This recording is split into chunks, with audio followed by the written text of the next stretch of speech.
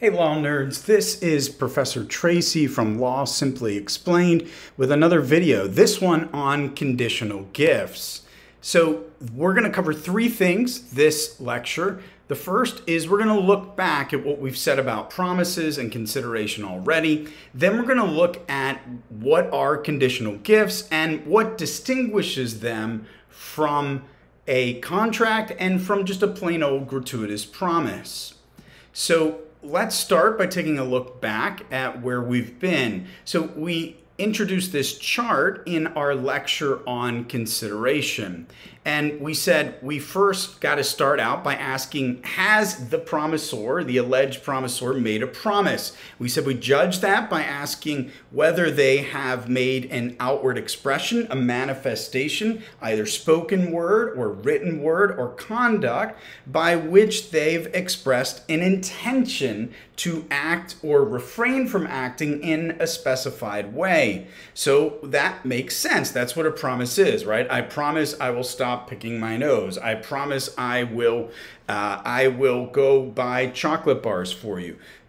Those are all manifestations of an intention to act or not act in a specified way. And we said we judge whether or not somebody has made a promise, whether the alleged promisor has made a promise, by asking whether a reasonable person in the shoes of the promisee would think that this manifestation from the promisor is in fact a commitment. And we do that, we said, because we can't base it on what the promisor in her head was thinking or intended, because we can't read her mind, right? And also, we're not going to base it on just the subjective belief of the promisee, because, well, what if their belief's unreasonable? And so we're judging it on a reasonableness standard, and we're saying, if we look at this manifestation and we give the ordinary meaning to the ordinary words that are used, the technical meaning to the technical words that are used, and look at all the surrounding circumstances, does it appear that the promisor in fact made a commitment?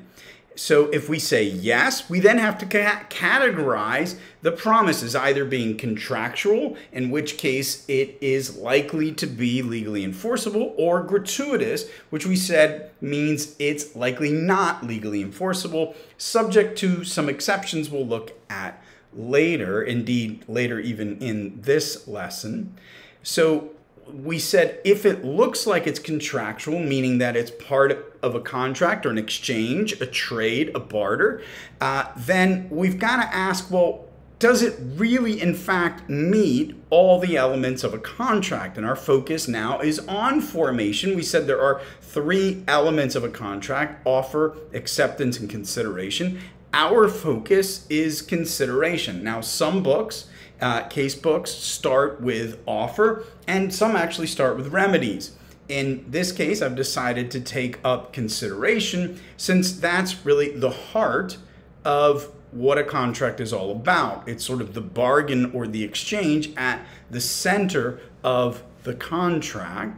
And we said that we need to look and say, how do we determine if there is consideration for a promise, if indeed it's part of an exchange? Well, we have this framework here for consideration. So we look and we say, well, is the promise part of a bargain for exchange? Meaning that when the promisor made the promise to the promisee, did it induce some sort of detriment from the promisee? And by detriment, we said we mean that it is causing the promisee to incur some sort of legal obligation she didn't have already.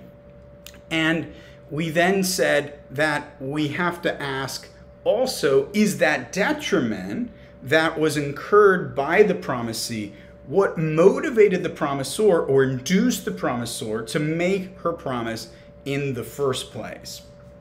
And so we said that when we think about a detriment, not only is it about incurring an obligation that wasn't incurred before, but we said there are two kinds of detriments. Either we have what falls under the heading of a bilateral contract, which is a promise for a promise, meaning that the promisor's promise induced the promisee to make a return promise, but it could also be that it falls under the label of a unilateral contract in that the promisor's promise induces a return performance. And we saw this in the lesson on consideration where Barb was looking for a return performance from Bob when she posted signs about having lost her dog and seeking for someone to return her dog, saying, I promise to pay a $500 reward if someone finds my dog and returns it to me. She's not looking for a commitment from Bob or anybody else that they're going to find the dog. She wants them to find the dog and bring it, and that's what she's bargaining for. So those are the two kinds of detriments. So they're either going to fall under bilateral with a return promise or unilateral with a return performance. And we said we also need to ask whether the things that are being exchanged are of legal value. Now, we said that that is often very obvious, and if you've satisfied the first part of our definition here of a bargain for exchange, you almost undoubtedly have the second. But remember, this part of legal value, it's either a benefit to the promisor or a detriment to the promisee. We don't need both. We could have both, but we don't need it, which is different than on a bargain for exchange. We need both of the elements of the promisor's promise inducing a detriment from the promisee and the promisee's detriment inducing the promisor's promise in the first place. So when we're asking about a benefit to the promisor, it is what it sounds like, right? That is it something of benefit to the person who made the promise? So, for instance, a commitment to pay them money. Is it a detriment? And we said that in the context of consideration, when we say detriment, we do not mean harmful or bad. We mean that the promisee is incurring some sort of obligation they didn't have before. Because if they already have the obligation, then it's not a legal detriment to them. So we want to look at some examples here. So we've got Bob and Barb back to help us out again. So Bob, they are greeting one another as they do, and then Bob says, Barb, I will mow your lawn on Friday at 2 p.m. if you will agree to pay me $20. So this is the same kind of example we looked at in the lesson on consideration. So Bob has made a promise to mow Barb's lawn. So we know that, and all the elements are met. And then we know that if Bob made a promise, then we can label Bob the promisor. He's the party that made the promise, and Barb the promisee, the party to whom the promise was made. So what we have to ask, though, is there anything in return? And certainly, if you recall Bob's manifestation, he said, if you will pay me $20. So he was certainly seeking a commitment back from Barb. So here, if the answer is nothing, that there's no consideration given for Bob's promise, then his promise would be gratuitous and it would not be legally enforceable. But if there is a return promise or return performance, then there's likely consideration and his promise would be legally enforceable. So Barb here says, Bob, that sounds swell. I'm happy to pay you $20 to mow my lawn on Friday afternoon. So she is agreeing to what Bob proposed. And remember, Bob said, I'll mow your lawn if you'll pay me $20. She's agreeing and saying, I will pay you $20. And so she has made a return promise. That's the detriment, right? That she's incurring an obligation to pay Bob $20 that she did not otherwise have. So Bob's promise has induced a detriment from Barb the promisee. And we said that if it's a promise for a promise, it falls under the label of bilateral contract. And so if we're looking and saying, well, is Bob's promise to mow Barb's lawn in fact supported by consideration? And we would say, well, we just said it has induced a detriment from Barb, a return promise to pay him the $20. And that detriment is what motivated Bob to promise to mow her lawn in the first place, right? That's what he was seeking. He wasn't seeking just to mow her lawn for fun. He wanted her to commit to pay him for doing it. And we can, so if both of those are met, and they are, we know we have a bargain for exchange. Then we have to say, well, is this return promise to pay Bob the promisor $20 of benefit to him? Of course it is, right? That's a benefit. He's going to get paid $20, or at least he has a legally enforceable commitment from her to pay him $20. Is it a detriment to her? Yes, right? We said we don't need both of these things under legal value, but we have them because here it's a detriment. Why? Because she was not otherwise obligated to pay Bob the $20. So she's incurred an obligation she did not otherwise have, which means we have both. Again, you don't need both. We have them. That means there's legal value. So we have both a bargain for exchange and that the thing being exchanged is of legal value. So we have consideration. Bob's promise is supported by consideration. So it's contractual and it is legally enforceable. So it's not gratuitous. That means if Bob were to breach his promise and to not mow her lawn on Friday afternoon, then Barb likely could legally enforce that promise. So she could run into court and sue to get a remedy to enforce that promise, to get the court to enforce it for her. And so let's look at conditional gifts. Having reviewed what a promise is, what consideration is, let's take a look at conditional gifts. Now, a conditional gift here is a situation where the promisor intends to give a gift, which we know already that's a gratuitous promise, right? Because the promisor is making the promise with the intent not to get anything in return, right? They're not seeking any kind of detriment. They're not motivated to make the promise of the gift because they want something from the promisee. They just want to make a gift.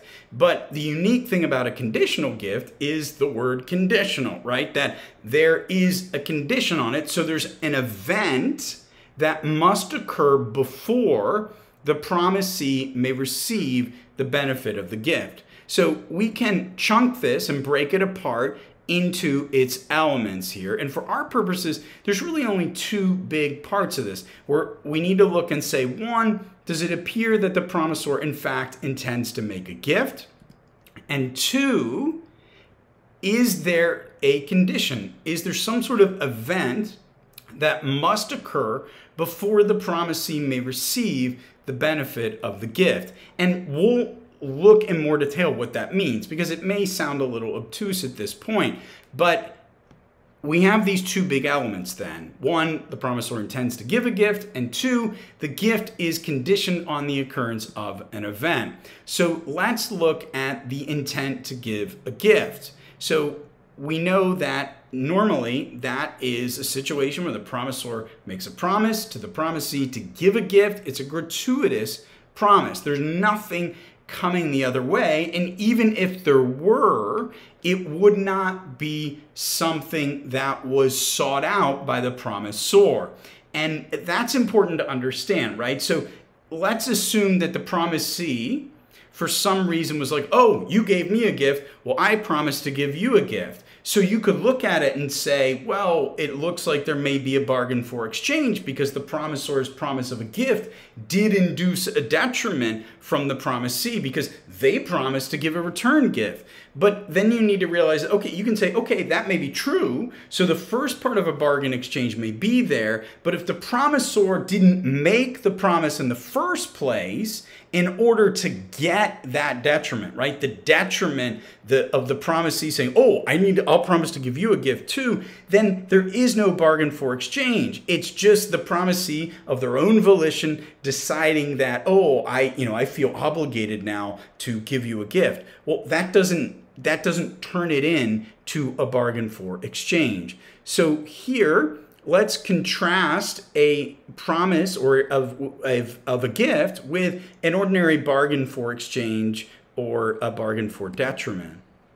So ordinarily, with a contractual promise, we said the promisor is making the promise, seeking the detriment, and then the promisee is proffering that. We saw that in our first example, where Bob was promising to mow Barb's lawn, but he was doing so explicitly seeking a detriment from Barb, which was a return promise to have Barb pay him $20.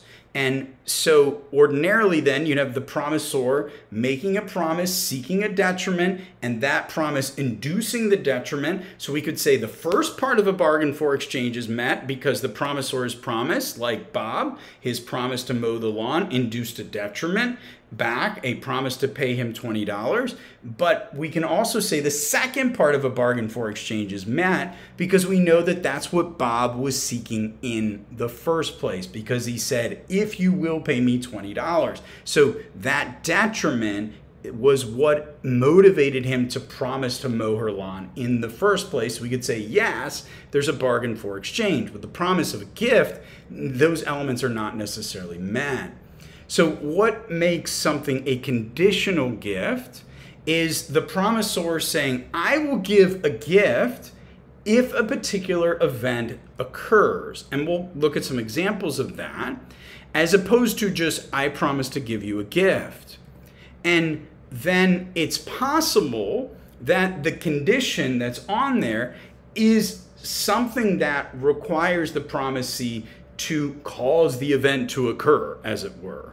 So let's look at how that might look. So the events we're talking about, not only with conditional events or conditional gifts, but more broadly when we start looking at things like conditional promises or contract conditions, the definition is the same. It may play out differently because of the context, but this basic definition is true. Here, what we're talking about is the promisor making a promise of a gift here, and it's conditioned on some sort of event occurring, and it's something outside the control of the promisor. So what does that mean? Well, that means there's two possibilities of what the event might be. It's either going to be the promisee, right, the person to whom the promise was made. It's going to be some action or forbearance from them, or something outside the control of either party. So let's look at some possibilities. So it could be the promisor saying something like, I will give you a movie ticket if you meet me at the movie theater. So the condition there, what's the event? It requires the promisee to meet the promisor at the movie theater. So it's an event that is within the control of the promisee. It could be if it's sunny. For instance, you could say, I will take you to the park on Thursday afternoon if it's sunny. That is a promise of a conditional gift, but that event is something outside the control of either party, right? Neither of them can control the weather. So that would be also a conditional gift, but the event in question is outside the control of either party. It could be, come by my house. Let's say I have a couch to give away, and I say, if you come by my house after class, I will give you my couch. So that is an example, again, of an event. That event is within the control of the promisee, the person to whom I've made the promise of the free couch. So it could be, if you think about a television show, you could say something to an actor or showrunner or somebody saying, I will renew your contract, assuming the network renews the television show, or Netflix renews the television show. Then we will renew our contracts with you. So that would be an example of a condition, although probably not in the context of a gift, probably in the context of an actual contract. But nonetheless, it's an example of a condition, an event that is probably, in the case of the showrunner or the actor and the parties involved in making the show, is outside their control, right? They can't control whether Netflix renews or the network or whatever. So it's important you'll remember that we said one thing is not deemed to be a condition. It can't be something like, if I'm feeling jolly on Monday, then I will take you to the park. Or maybe that's not a great example, because you could argue that's outside of the person's control. But it could be something like, if I eat Captain Crunch on Monday morning, then I will take you to the movie on Monday evening. That condition that I'm putting in is something completely within my control, right? So that's not an acceptable condition, because the event is not asking the other party to do anything, nor is it something outside the control. It's just silliness, right? Because it's like, well, I can control that. It's essentially saying, well, I'll do this if I feel like it.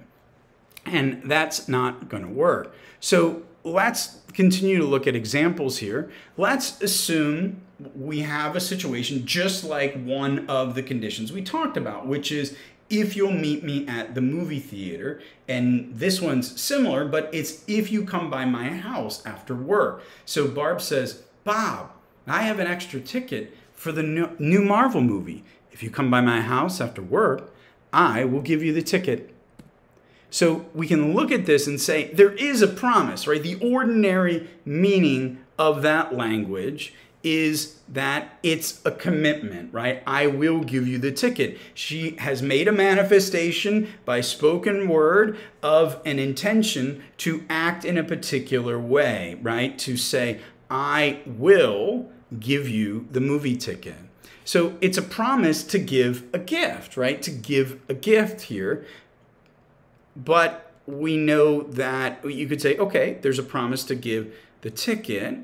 And so that's the first thing we need to make sure is, does it look like the person's intending to give a gift? Here it does, right? But we need to say there's more to it, right? Because it's, if you come by my house after work. So there's a condition before it, which is there's an event that's not within her control as the promisor, but within Bob's control as the promisee, which is he come by her house after work. That's the event that must take place. And we have to ask, well, what does that look like? Barb there with her movie ticket and says, I will give you a movie ticket. We said she's made a promise of a gift, but it's got a condition.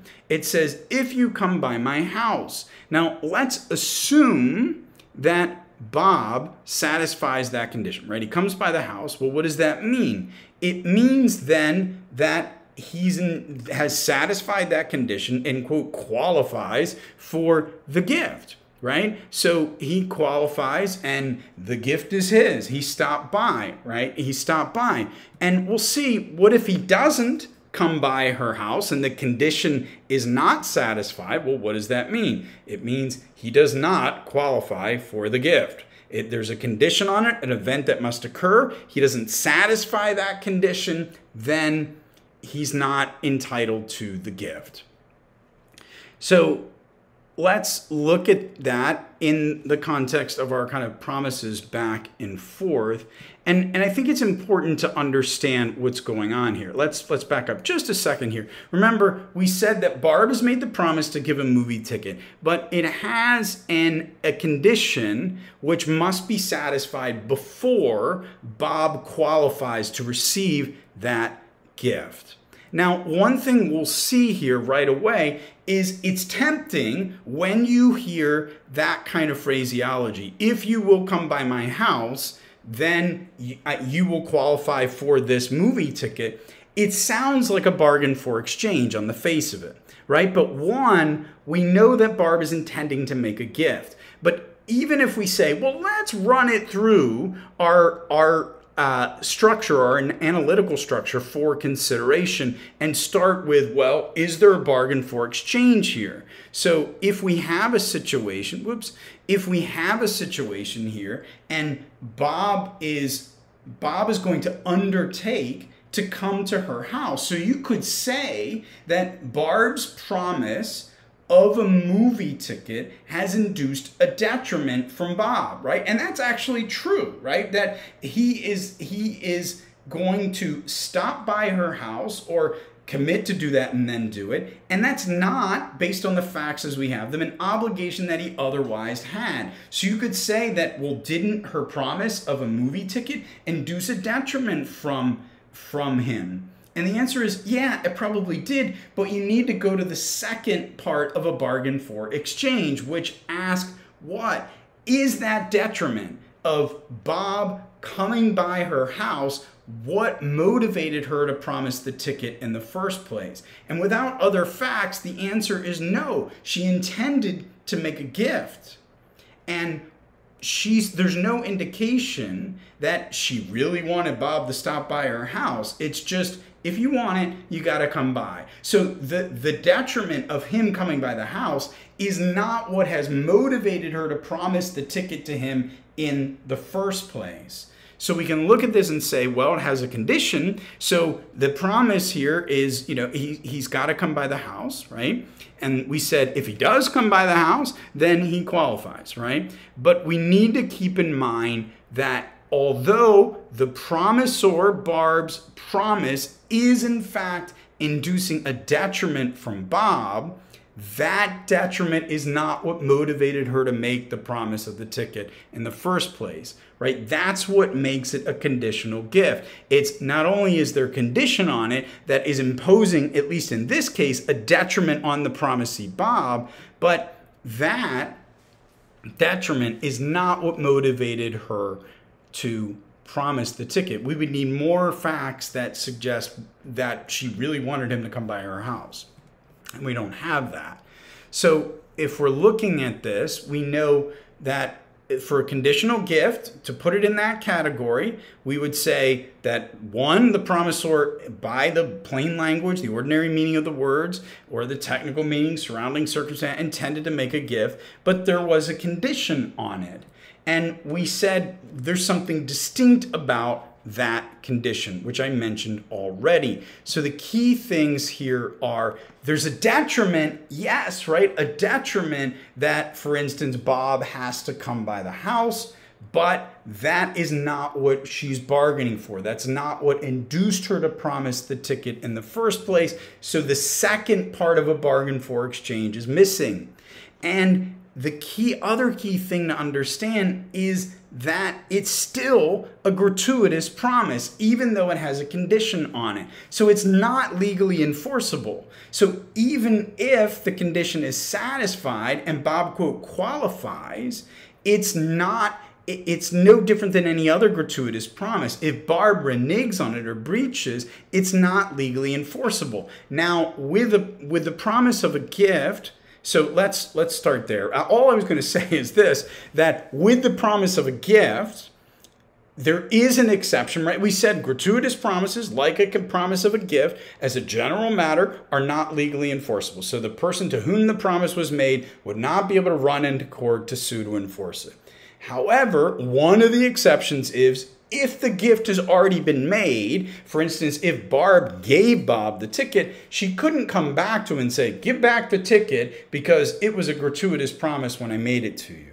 So let's look at this first part, which I've already said, that the detriment is not bargained for.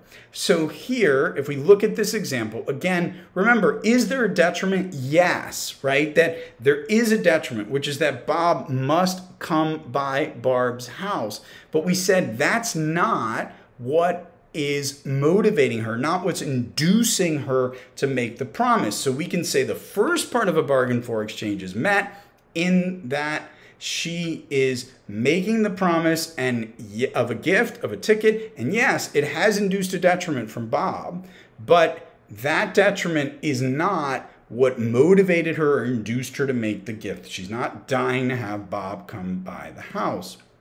And so that's why we would drop it out and say, yeah, it induced a detriment, right? As we're looking at this, we would say that under a bargain for exchange, we could say, yes, it did induce a detriment from Bob, but that detriment of Bob coming by the house is not what induced her to make the promise in the first place. So we would say that means what?